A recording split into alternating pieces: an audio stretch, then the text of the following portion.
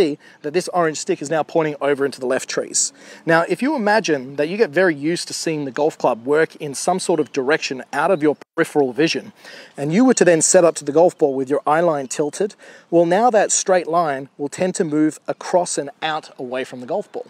If we then translate that into a shot, what you'll tend to find, if my head is tilted in this direction, that the swing will move out, which will then cause it to generally come too far down and across the ball.